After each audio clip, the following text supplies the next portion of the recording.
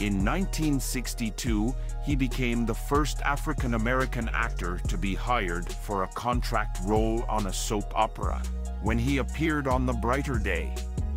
He had other minor work in television in the 1960s, appearing in an episode each of I Spy and The Bill Cosby Show, both of which starred Bill Cosby, who used his influence to land him the roles. Shortly after filming a guest spot on The Bill Cosby Show, Ingram died of a heart attack at the age of 73. He was interred in Forest Lawn Memorial Park in Hollywood Hills, California.